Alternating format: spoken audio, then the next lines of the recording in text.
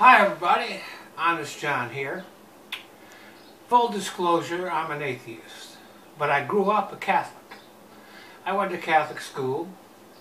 I even studied to be a priest for a year.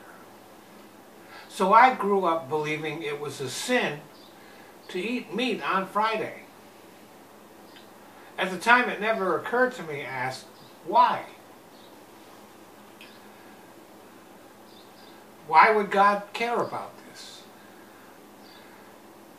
But the Catholic Church is not the only religion that has weird restrictions.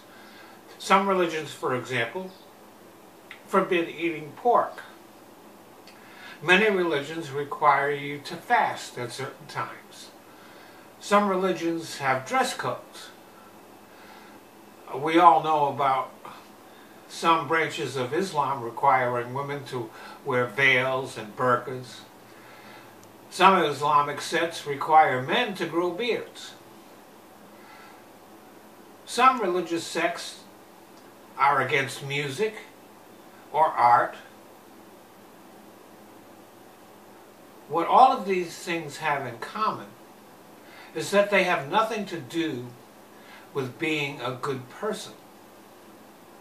What I eat, how I dress, or whether or not I grow a beard does no harm to anybody or any good either. The obvious question is, why would an all-powerful and omniscient God care about such trivial things? And the obvious answer is, he wouldn't. So what's the point of these things? Why do religions attach this bizarre moral weight to things that are in and of themselves morally neutral? The answer is obvious and also disturbing. It's all about control, and not just control over your behavior, control over your thinking. If I can get you to accept these things without question, then I become the sole arbiter of what is moral or not. Because you have surrendered that power to me.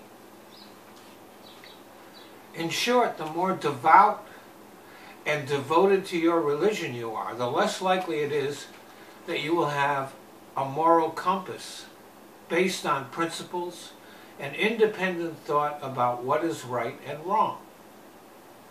This is how you get things like religious wars, the Crusades, the Inquisition, persecution of other religions, witch hunts, scapegoating, and other horrific and obscene actions performed in the name of God. It is also why the religious right almost unanimously supported Donald Trump. This is a profoundly evil man, a sociopath, a traitor, a criminal, a con man, a serial sexual predator, and an accused rapist and pedophile. Obviously, his supporters have no personal sense of morality. We saw what they were capable of on January 6th.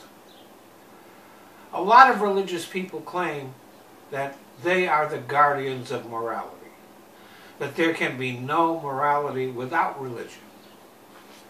The truth is, the exact opposite is true. Religion is the biggest obstacle to personal morality. Thanks for listening.